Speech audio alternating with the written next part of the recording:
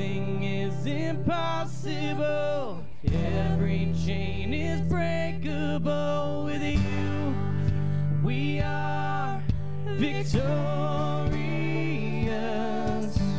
You are stronger than our hearts. You are greater than the dark. With you, we are victorious. Nothing is impossible. Every chain is breakable. With you, we are victorious. And you are stronger than our hearts. And you are greater than the dark. With you, we are victorious.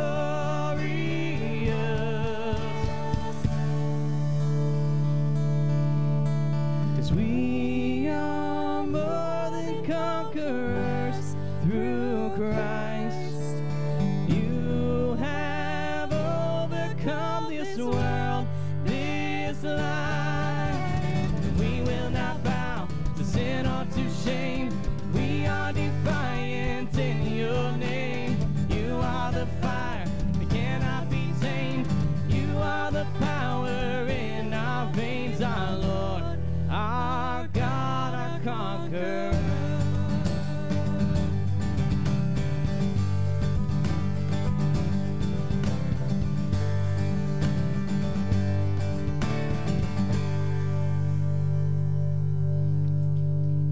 Amen, and good morning to you, everyone. We're so glad that you are here. We want to welcome you here as we begin on this Pentecost Sunday. If you've lost track of the date on the calendar, it's a very special day in the life of the church. We celebrate the moment that the Holy Spirit became available to one and to all and descended upon the church and launched it in Holy Spirit power. And so today, I don't care if we got masks on, I don't care if we're glued to seats or what it is. Today is a day for celebration. It is a day for prayer, and it is a wonderful day to be in the house of the Lord. We're going to fill this place with scripture and prayer today, because that is where the Holy Spirit dwells when we're gathered together for those purposes. And so I want to begin this morning in the book of Deuteronomy. And I read these words to you. If my technology will cooperate, we're going to read out of Deuteronomy chapter 10, starting with verse 12 through 19. And this is what it says. It says, rejoice. I'm sorry, I'm in the wrong chapter here.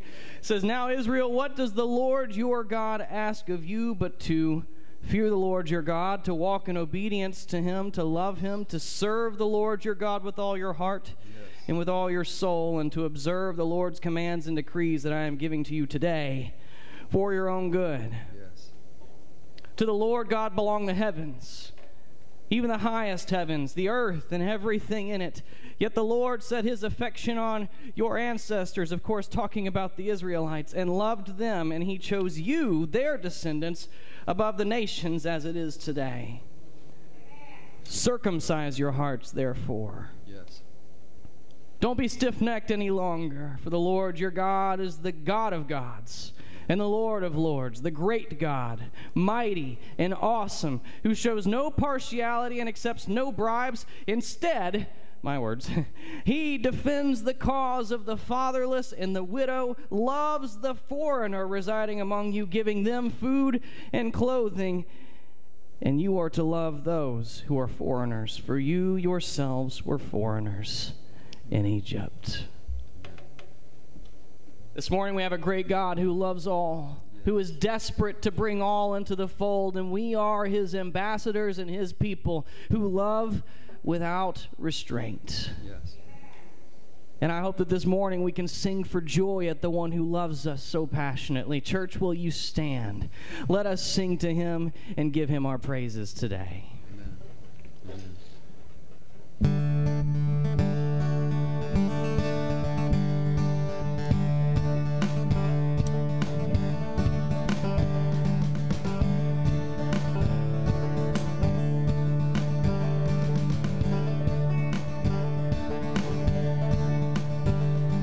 the tears may fall, my song will rise to you. Though my heart may fail, my song will rise to you. While there's breath in my lungs, I will praise you, Lord. In the dead of night, I'll lift my eyes to you. Where the waters rise, I'll lift my eyes to you. While there's hope in this heart, I will praise you, Lord.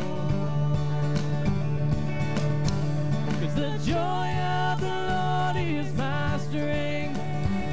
The joy of the Lord is my strength. In the darkness I'll dance, in the shadows I'll sing. The joy of the Lord is my strength. When I cannot see you with my eyes, let faith arise to you. When I cannot feel your hand in mine, let faith arise to you. God of mercy and love, I will praise you, Lord. Oh, you shine with glory, Lord of light, I feel alive with you. In your presence now I come alive, I am alive with you. There is strength when I say, I will praise you, Lord. Oh, the joy of the Lord is my strength. The joy of the Lord is my strength. In the darkness I'll dance, in the shadows I'll sing. The joy of the Lord is my strength.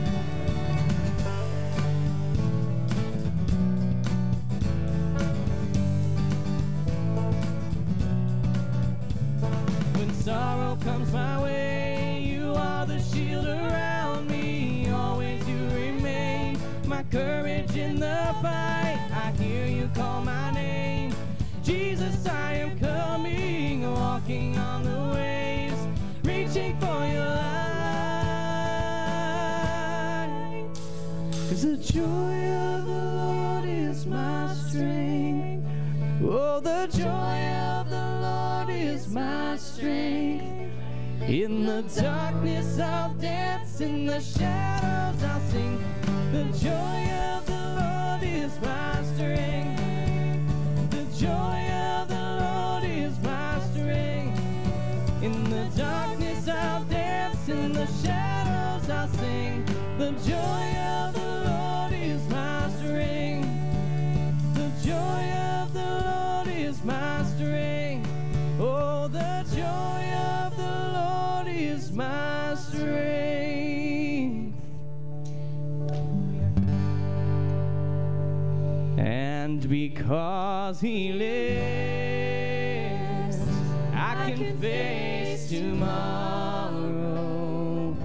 Because He lives, all fear is gone. Because I know He holds the future, and life is worth the living just because He lives.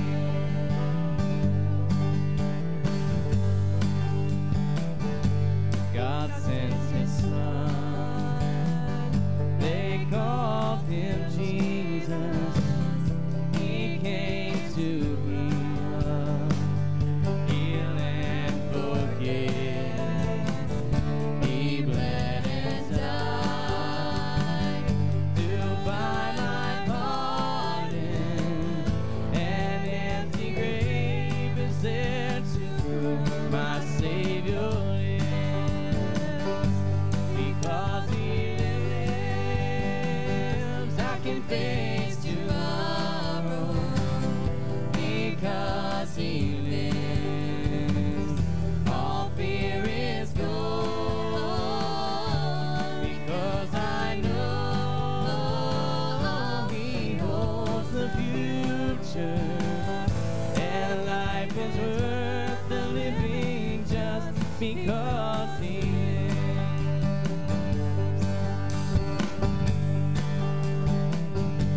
How sweet to hold a newborn baby and feel the pride and joy he gives, but greater still, a calm assurance that child can face uncertain days because he lives.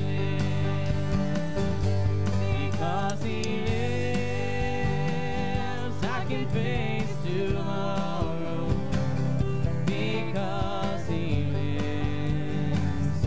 All fear is gone because I know he holds the future, and life is worth the living just because he lives.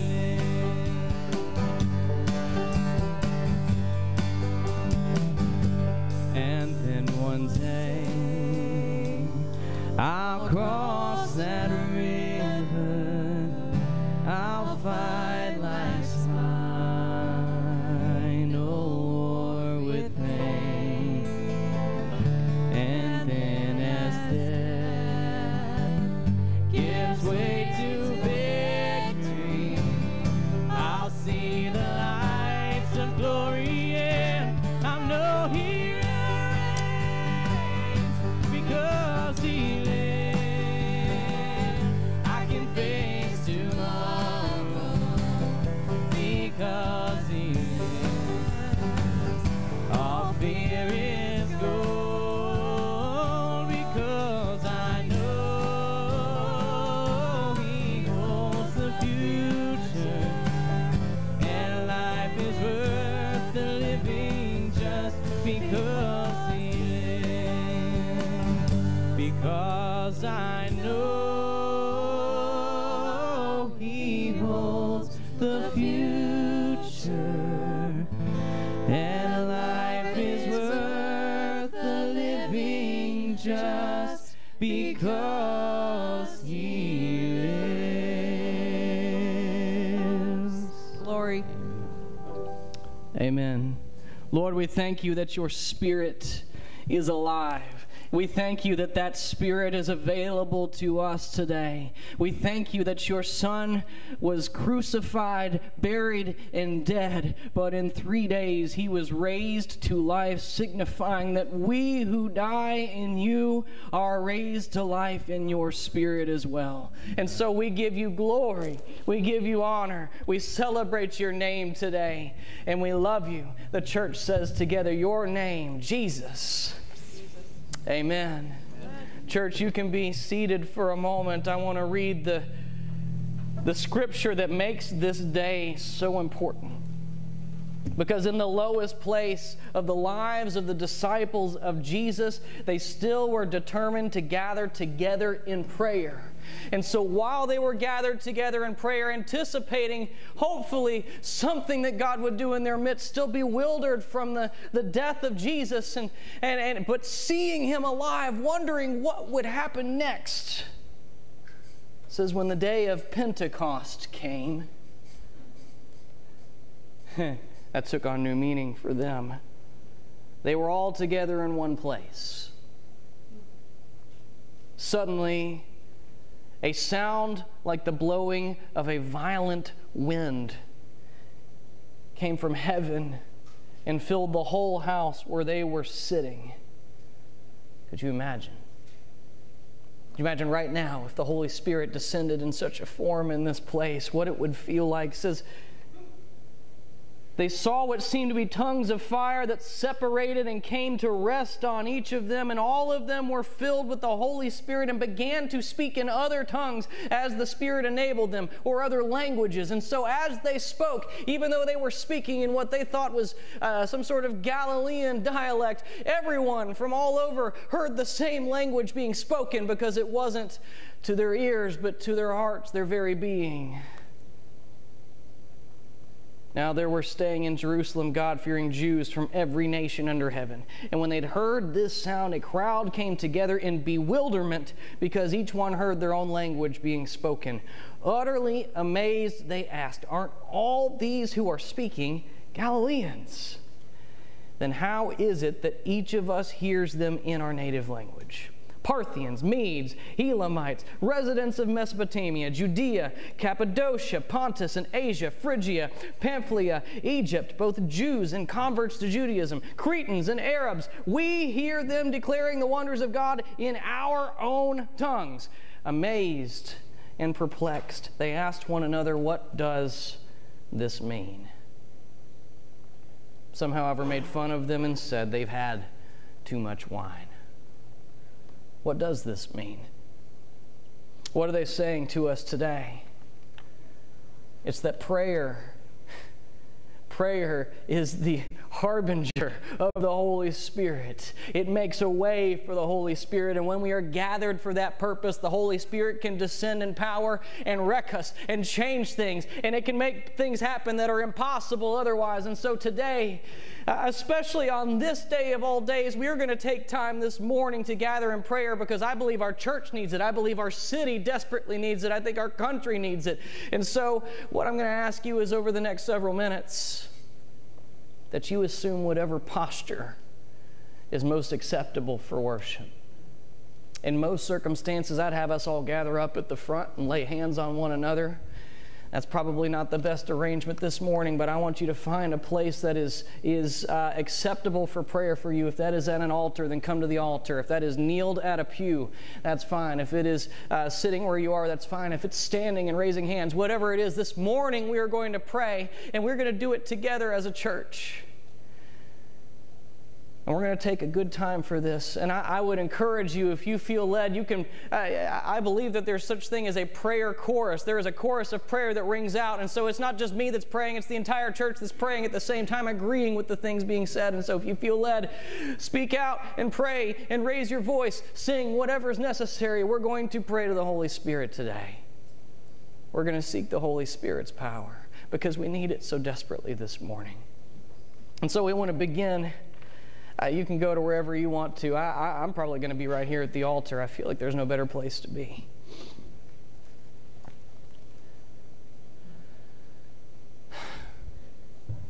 But this morning, Father,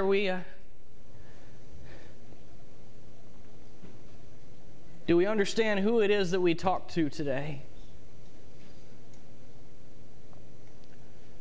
For you are the one who created all things. In a breath you spoke all things into existence. And yet for being that powerful,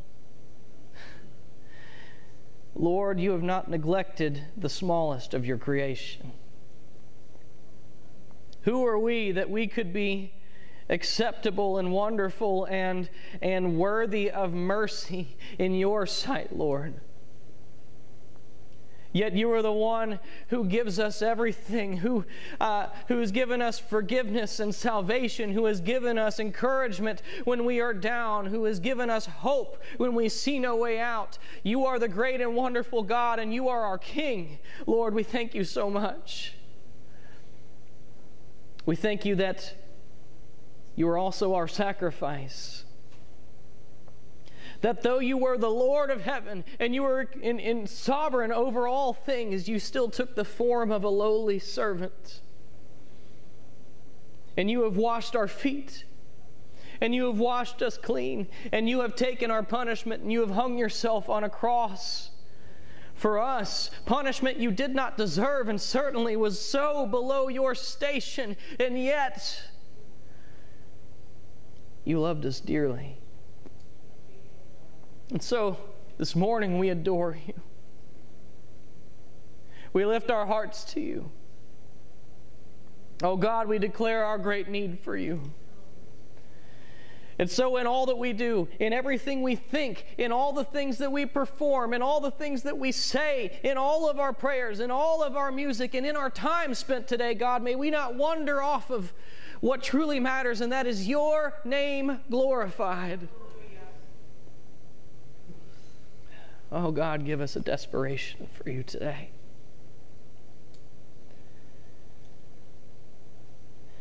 We also know that this is an opportunity for us to come and whatever we have that we are holding on to today, whether that's holding back all of us, or God, maybe if today we've come into this place and we are racked with guilt over something, or we are so lost in sin, or we are overwhelmed by our fears, all these things, Lord, that we can bring to you today, we want to lay them before you. God, if maybe we have been guilty of some hardened attitudes towards those who need you the most, God, would you allow us to lay those things at your feet and, God, beg for your forgiveness? The beauty of this is not only have you loved us enough to give us another chance, but Lord, you have loved us enough to forgive us 70 times, 7 times.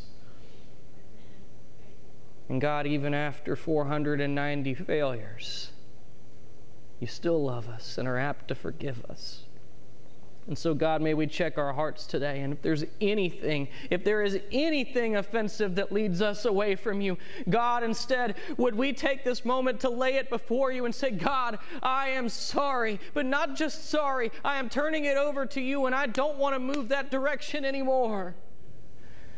Purify us in this place. And God, maybe together as the church, we could say, if we as a church have failed in some way, if we have not taken your word seriously enough, if we've not had the passion that is that should be characteristic of the church, God, would we check our lukewarmth at the door and instead be ignited with a flame and a holy passion for you, God. Today's a day to put all of that at your feet. We also know that you're a God of miracles.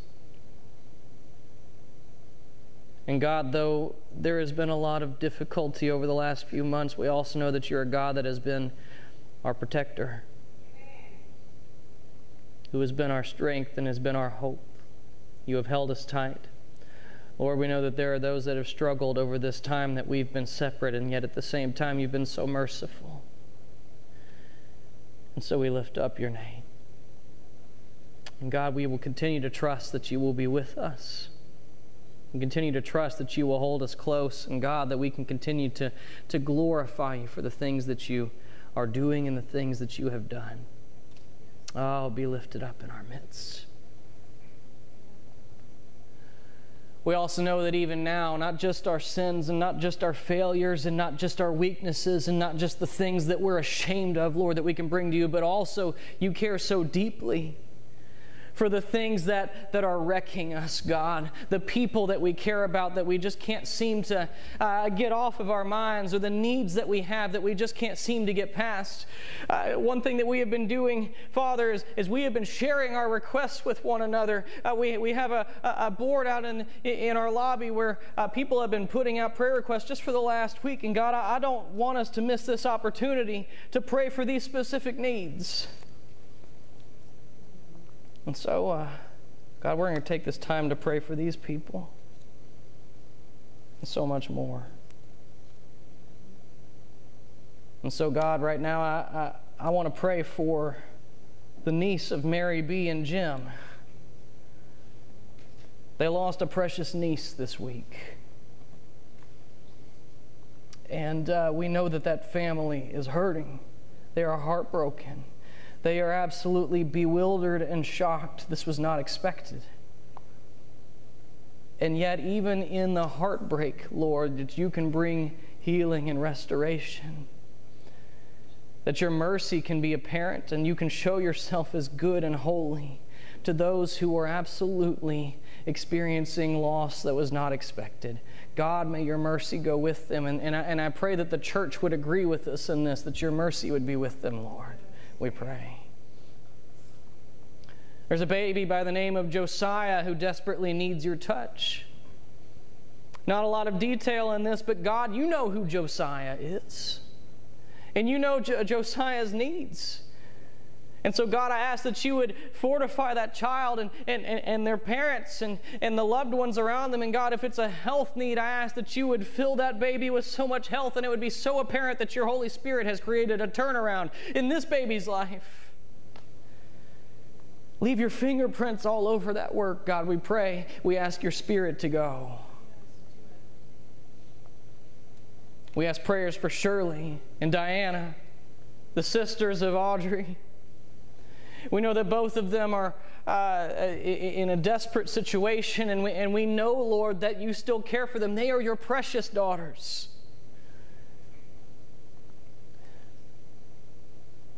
And so, Father, as they encounter the struggles of all kinds, Lord, would you fill them again with your hope? Would you placate their fears in your presence? God, would you restore their bodies or deliver them home? However you choose to give them healing, God, we just ask your mercies on them today. And I ask that you would hold Audrey tight as she struggles with all of these things today. There's one who, well, you know their name, and we don't, and that's all that matters. Is praying for a new attitude, a new mind, a new passion for prayer. God, today, we all want a new passion for prayer. And so ignite that in our hearts today. May Pentecost be the day that Grace Community was alive with the fire of prayer. God, give us that passion. Fill us with your power. Change our hearts and minds and our attitudes. And Lord, wherever we have failed, would you give us grace to move forward? Not just grace to live in forgiveness, but to live in glory and in power. God, we pray.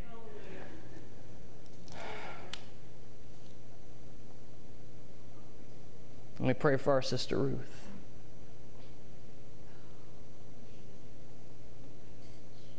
God, we know that there is an enemy that works to discourage us, that whispers lies in our ears,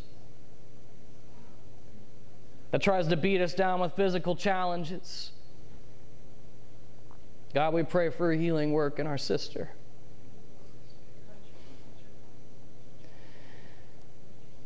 Even now, would your healing work be apparent? Oh, Lord, give her your assurance, we pray in your name. We ask that you would again ignite this church with a spirit and an attitude of desperation for you, God. And may today be the beginning of that, we pray. For you are holy, and you are wonderful, and you are good. And it is in your precious name we pray all of these things together. And the church said, amen. Praise God, from whom all blessings flow. Praise him, all creatures here below. Praise him above, ye heavenly hosts. Praise Father, Son, and Holy Ghost. Amen.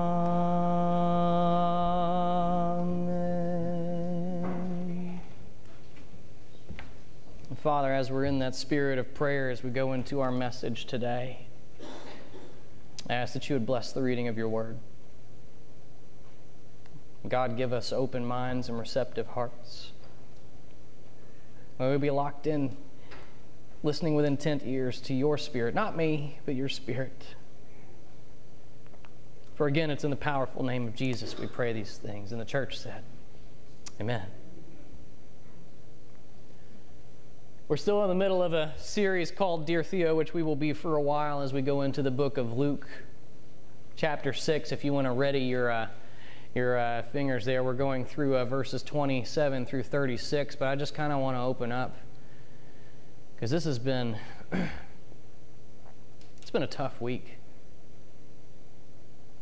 Just in every respect. In fact, I would say that this week has been an absolute mess. Disaster. It's been hard. Honestly, throughout this week, I've been fretting about this message. Wasn't sure what to do with it, and honestly, if I'm being completely transparent, life throws a lot of curveballs at each and every one of us, and so I'm not trying to give you a poor me, pitiful story, but this week threw me a big sweeping 12-6 hook.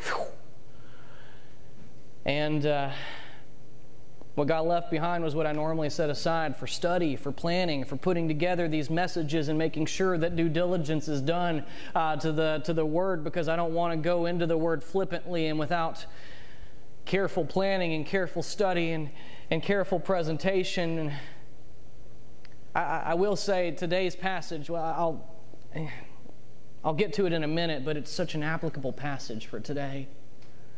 And I'm grateful that God gave us this word today because it truly speaks volumes on its own.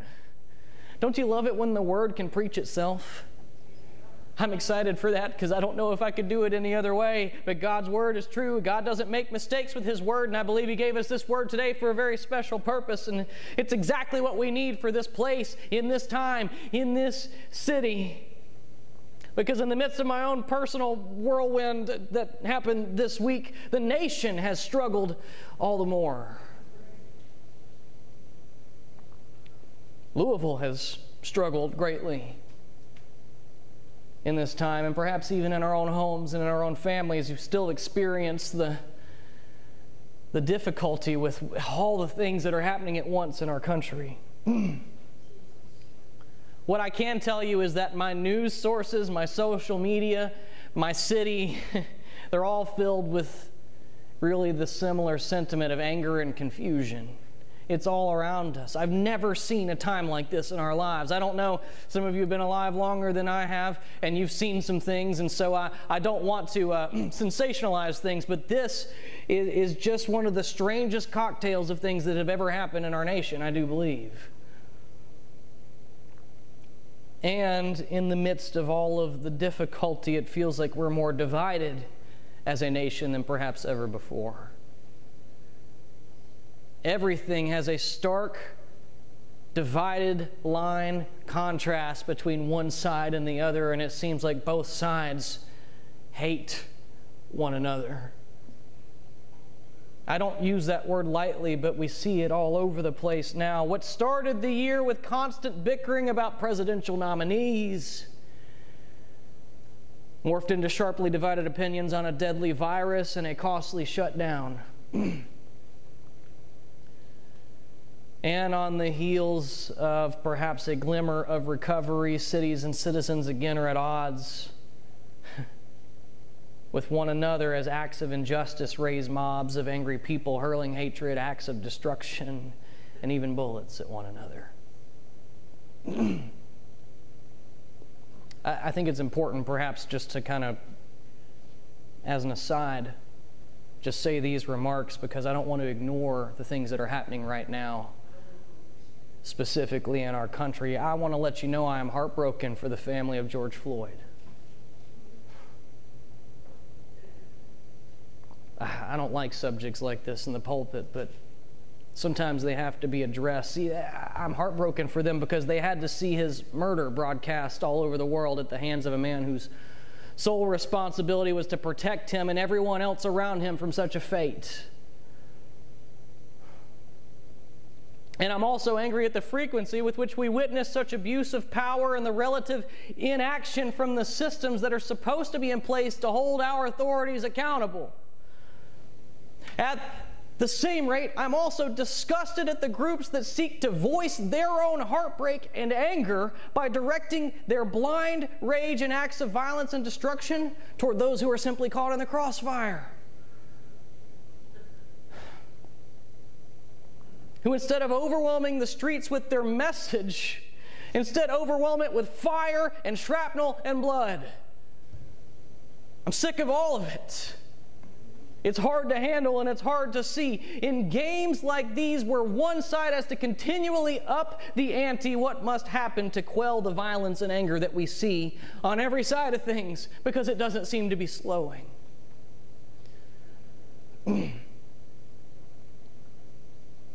Because violence and anger are pretty much the norm now. How do we live like that? Goodbye, great American melting pot. For now, we are a nation of factions.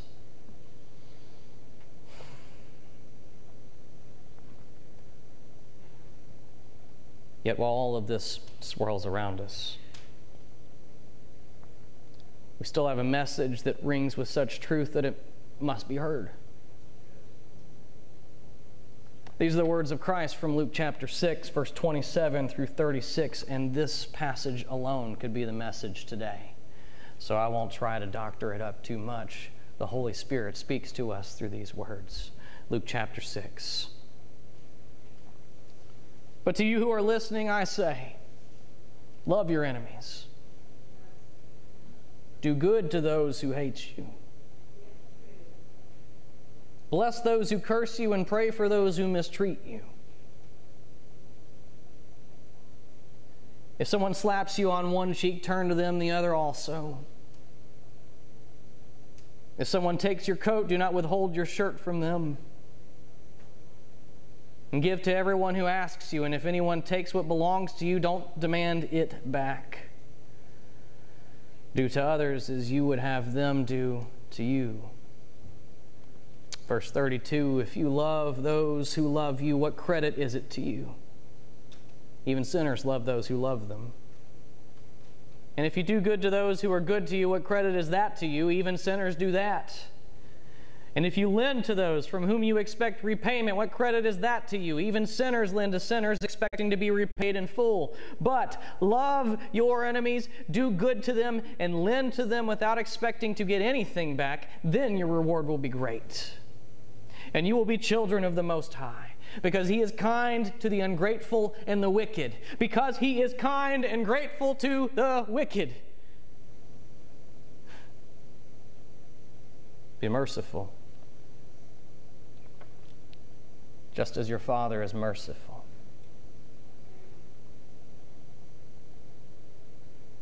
As I said, this passage alone could just be everything we need to hear. You don't need me to preach it. Holy Spirit can do all the work on this. You're dismissed. Nobody fell for that. Okay. I really want to focus on some outstanding verses from this passage. Try to give us something we can take with us here. And I think it really, at least for today, the message really centers around a couple of verses here. In verse 29, I want to concentrate on this. If someone takes your coat, do not withhold your shirt from them. And then verse 35 says this, but love your enemies and do good to them and lend to them without expecting to get anything back. Then your reward will be great, and you'll be children of the Most High, because He is kind to the ungrateful and the wicked. Verse 29 essentially says that when someone takes from you, give them more. Give more than they expect. Give more than could possibly be anticipated. And verse 35 says that when we give, to expect less from those to whom we give. Give more, expect less. Because that is what God has done for us. Because He is kind to the ungrateful and to the wicked. And guess what? Every one of us has been that. And I highlight these verses because I feel like we can read this and we see the line that so many people talk about as we go through it, to turn the other cheek. Essentially, if someone slaps you on the cheek, turn to them the other also. And if someone takes your coat, don't withhold your shirt. That whole idea of turning the other cheek, that kind of pervades the church, and it's not the wrong message. But I feel like when we read this, we think, okay, don't return violence with violence. That's essentially what the passage says to us. And we think about that, we say, okay, so we're not going to stoop to these people's level, the people that attack us, the people that are against us, the people that are trying to attack the church or attack our faith or attack our morals or our values, or the people that even attack those that we love. And so we equate the Christian gold standard with our enemies as not to return the things that they lob at us, whether they're verbal volleys or emotional or political or physical. We simply don't retaliate, so that we don't stoop to their level. And honestly, I would like to say that the church is capable of doing this, but from what I see, it's really hard for even us Christian folks to hold our tongues when we're attacked. I'm not too sure where the message got mixed up, but there are far too many Christians out there right now verbally jousting, and not debate, but verbal assaults with those who are throwing assaults at them, returning barb for barb, and it is not a good look. But that's not even what I'm talking about today, because God requires something even more of His people. But nevertheless, I feel like that's where our heads go when we read this, to turn the other cheek. But this is what Jesus says. If we read all of this passage in its entirety, to know what He is saying to us. If someone takes from you, don't just let it go. Give them more.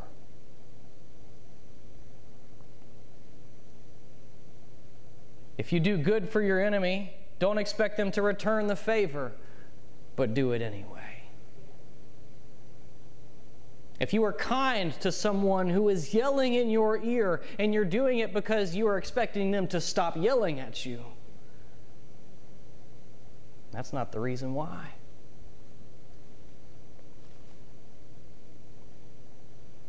And I believe that the church, I believe that if the church is going to be crucial in turning this nation around, which it has to be, because no one else is going to. Everyone else is living by their own code, and their code stinks, okay?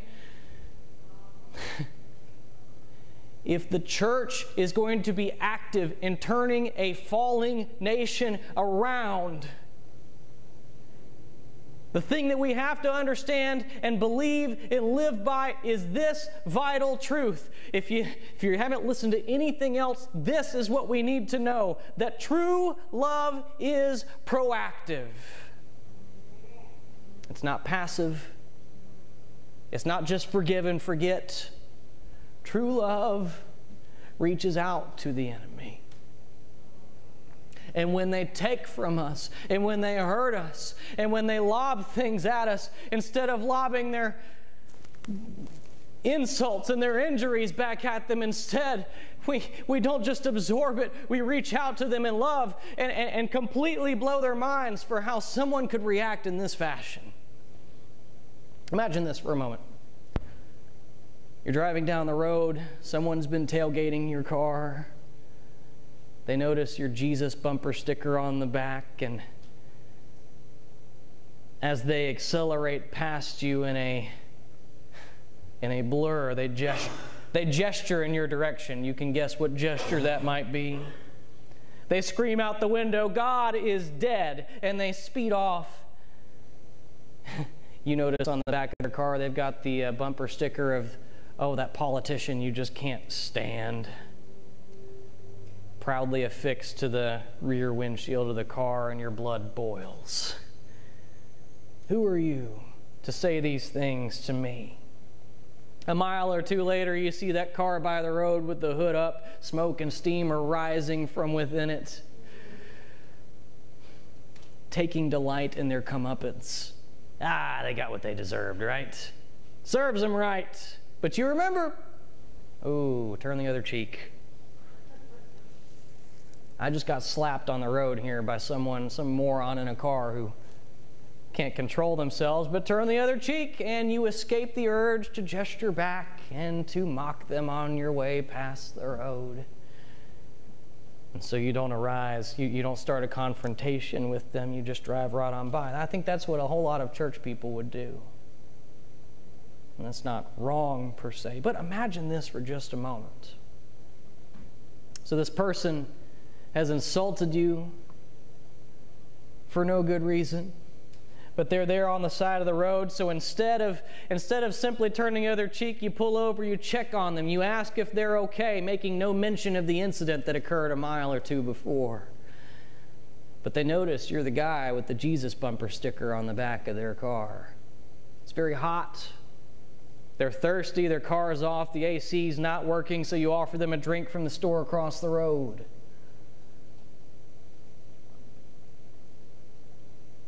After a while, you find out that their tow bill is more than they can afford. But you have a little bit on hand, and so you offer to cover the expense of their tow to the place that their car needs to go to get fixed. And you being proactive instead of merely choosing not to stoop to their level and not to return fire for fire, instead chose to give more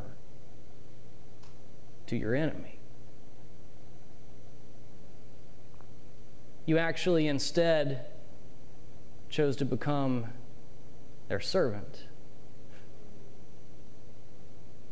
to lower yourself to someone who didn't deserve it.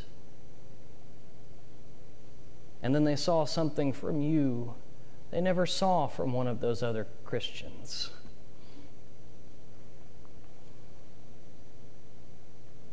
See, this is what Jesus has done for us.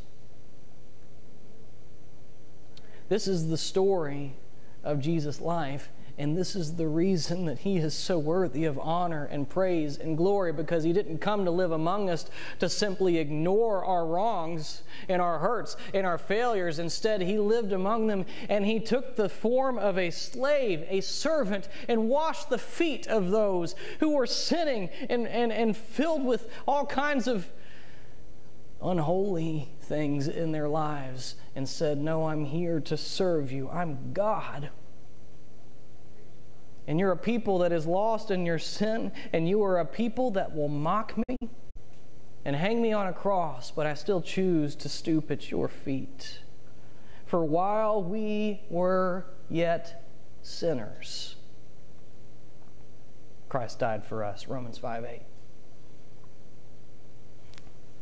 While he hung on a cross and men hurled insults at him, he was praying for their forgiveness.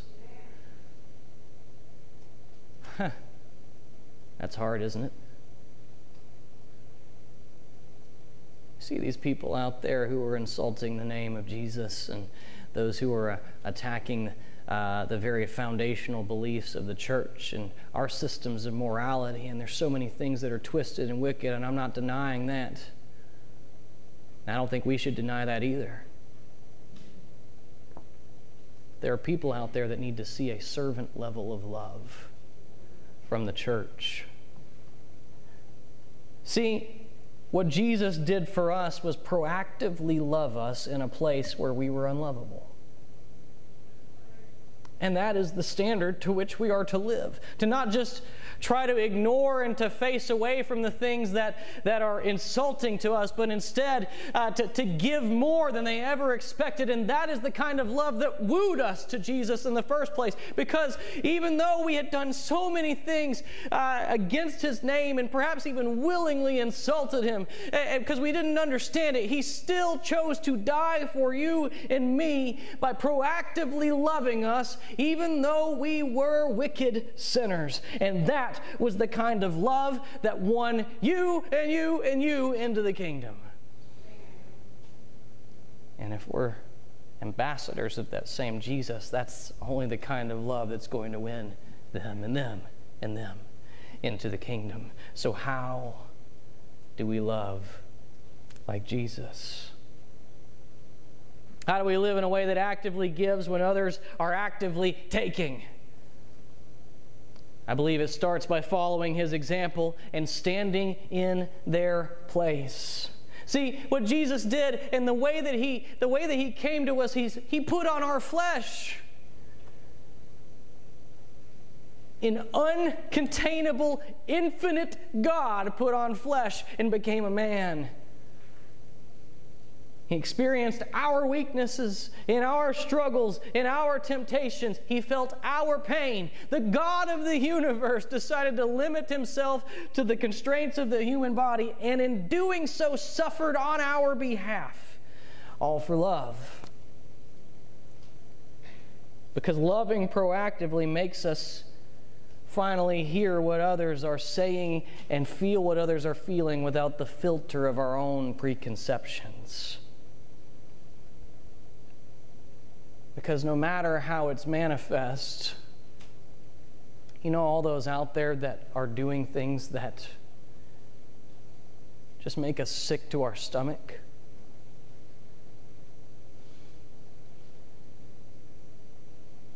They're doing it because they don't know any other way to be heard. They think that no one understands and that their voices are falling on deaf ears. Everyone wants to be heard. Everyone wants to be acknowledged. Everyone wants to know that even if someone disagrees with you, they can still listen and hear from your perspective. And when no one is hearing you, you have to shout louder in the hopes that it may catch someone's ears. And now that roar has turned into violence. Doesn't make it right. It doesn't make it good. It doesn't make it acceptable. But there are people that are clamoring to be heard. And that's what Jesus did for us, because God of the universe heard creation groaning and said, okay, I'm going to put myself in their place so I can know what they're feeling and know what they're experiencing and identify with them and perhaps even take on some of their struggle so that they can live. Because everyone wants to be heard. Everyone wants to be understood, and generally, violence is the resort of those who feel like they are no longer heard, but somebody has to take the first step, and guess what? Right now, everyone instead is stepping toward one another in anger. So how do we let our neighbors know that we're listening with the love of Jesus? I think that's the question. How is Jesus challenging you? How is Jesus challenging us to hear those that we don't even like?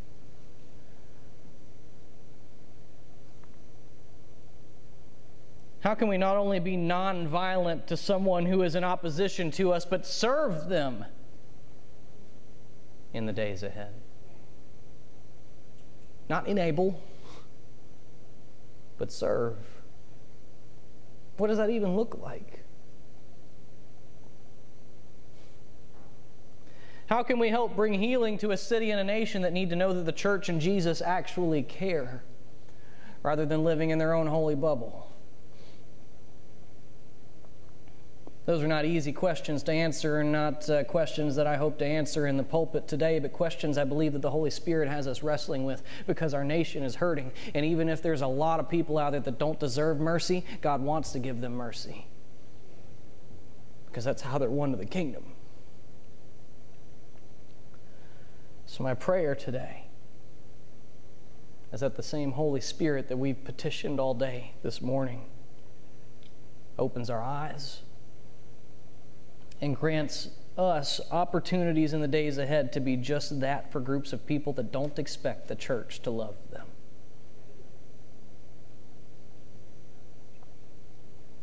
Because it's that kind of love that truly opens our heart to Him.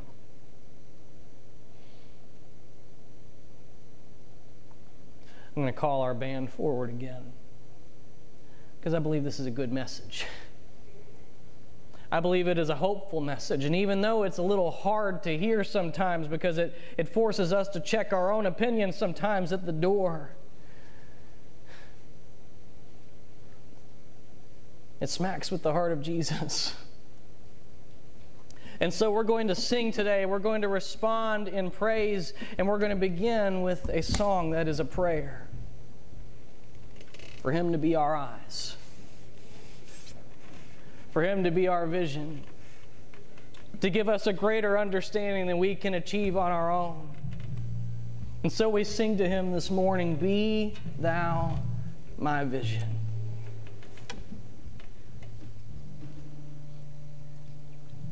And it begins with this chorus.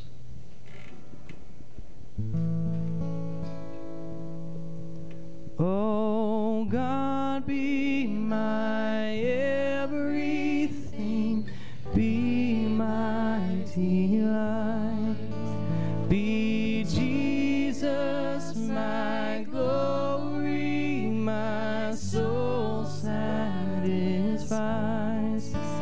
Oh God, be my everything, be my delight, be Jesus my glory, would you stand with us?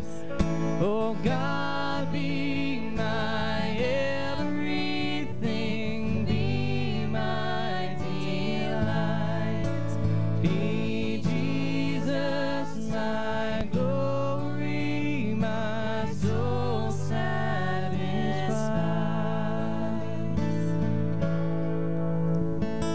Be thou my vision, O Lord of my heart, not be all else to me save that thou art. Thou my best thought by day or by night, waking or sleeping, thy presence I love.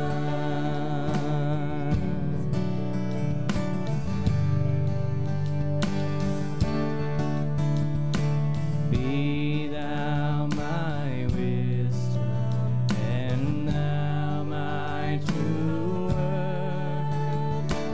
I ever with thee, and thou with me, Lord. Thou my great Father, and I thy true Son. Thou in me dwelling, and I with thee,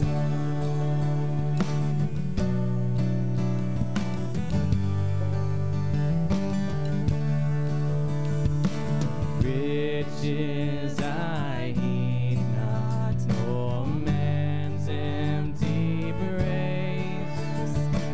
Thou my inheritance now and always. Thou and thou only, but first in my heart. High King of heaven, my treasure thou art. Oh, God, be my everything, be my delight, be Jesus my glory, my soul satisfied. Oh, God, be my everything, be my delight, be Jesus my glory, my soul satisfied.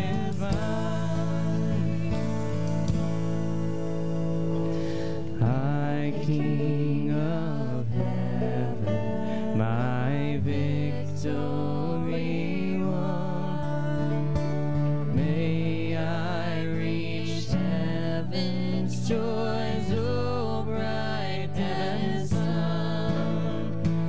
Heart of my own heart, whatever befall, still be my vision, O ruler of all.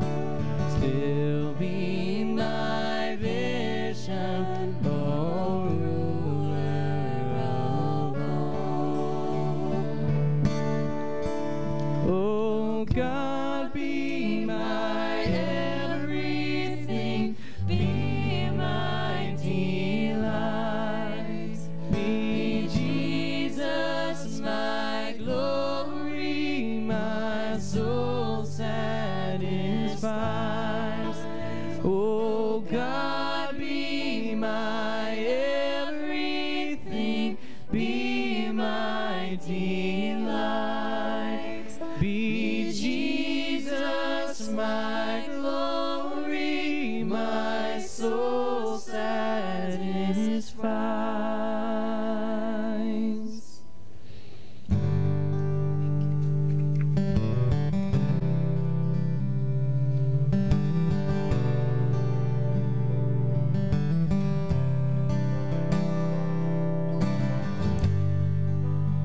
worthy of every song we could ever sing, worthy of all the praise we could ever bring, worthy of every breath we could ever breathe. We live for you.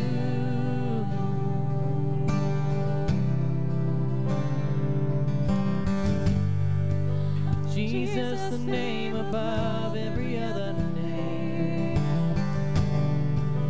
Jesus, the only one who could ever sing, worthy of every breath we could ever breathe. We live for you. We live for you. Holy, there is no one like you. There is none beside you.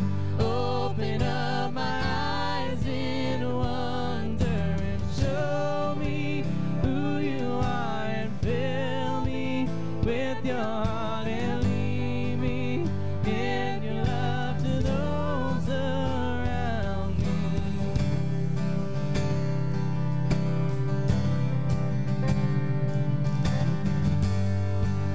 Worthy of every song we could ever sing,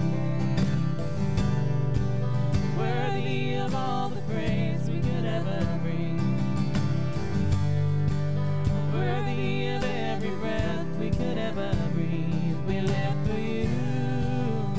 Oh, we live for you. Jesus, the name above every other name. Jesus, the only one who could ever sing, worthy of every breath we could ever breathe. We live for you. Oh, we live for you. Holy, there is no one like you. There is none beside you. Open up my eyes in wonder and show me who you are, and fill me with your heart and lead me in your love to those around me. And holy, there is no one like you. There is none beside you. Open up my eyes in wonder and show me who you are, and fill me with your heart and lead me in your love to those around me.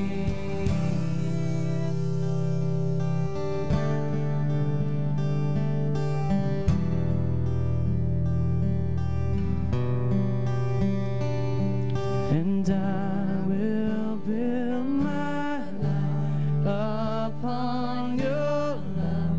It is a firm foundation, and I will put my trust in you alone, and I will not be shaken, and I will build my life upon your love. It is a firm foundation, and I will put my trust in you alone, and I will not be shaken.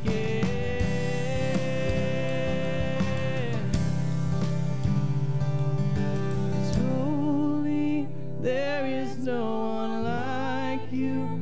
There is none beside you.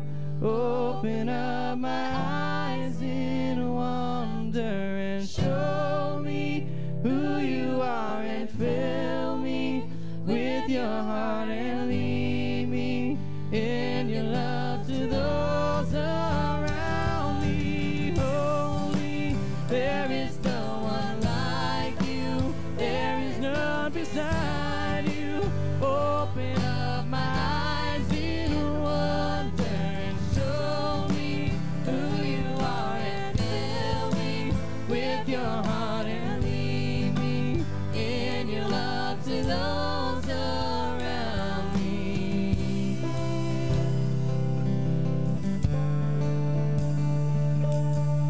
and I will build my life on you, on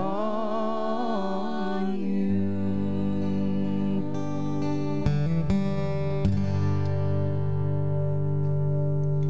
Amen. He is good. Lord, today I ask that your word would sink deeply into our hearts. Yes. God, that our attitudes would be shaped by the example that Jesus has given us. And Lord, that we would treat those who deserve contempt with the same treatment you gave us when we deserved Yes, that's right. contempt. For your name is great, and your name is holy. And Lord, you are so merciful to us. We pray these things in the name of Jesus. Amen. Amen. Before we dismiss, I want to share a few things with you. I know that Rachel had an announcement to share. Y'all can be seated, except for Miss Casey Powell, stand up, and Mr. Joel Archer. These are your class, of 2020 graduates. Let's give them a big round of applause. I didn't miss anyone? No? Okay, good. Congratulations, guys. Sorry. I did. College, stand up. I'm sorry. So sorry. Yes. Congratulations, guys. Your church loves you. Yeah, We're proud of you. Now, the best way to honor a graduate is to send them a big check and a card, okay? So Yes. keep that in mind. If you want to love them appropriately, we got to write that down, all the folks that are graduating. And so love on them and celebrate this accomplishment, especially since this year they didn't get a whole lot of a celebration. And so let's see how much we can pour our love out to them, because they have worked hard, and that's the way we want to honor our graduates in this time. And so, again, we're so grateful for you and proud of what you have accomplished in this time.